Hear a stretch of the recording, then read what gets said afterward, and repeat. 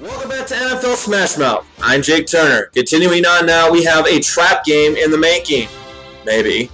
New Orleans is taking on St. Louis, who is just coming off a bye and a successful win, I guess, if you want to call that. They beat the Lions, guys. Come on. Anyway, Steven Jackson, if you're looking for a good bye week running back, Steven Jackson will be up your alley. 784 yards for the season, 1 touchdown. He can maybe do something. New Orleans should not sleep on the St. Louis Rams. This is a trap game.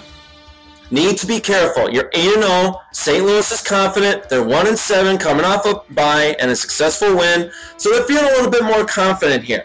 But you got to remember, Mark Balger is playing, and he hasn't been having the best season lately.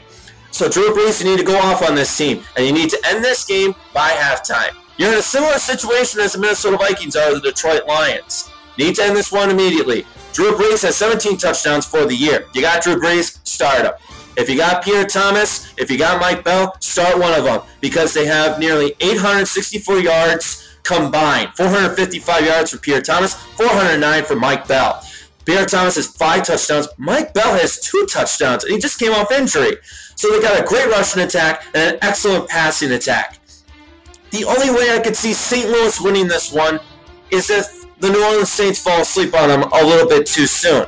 But New Orleans needs to shut them out immediately, close this one out by halftime. I think New Orleans can do it. I think this is the best team in the NFL right now. New Orleans will win this one 42-10.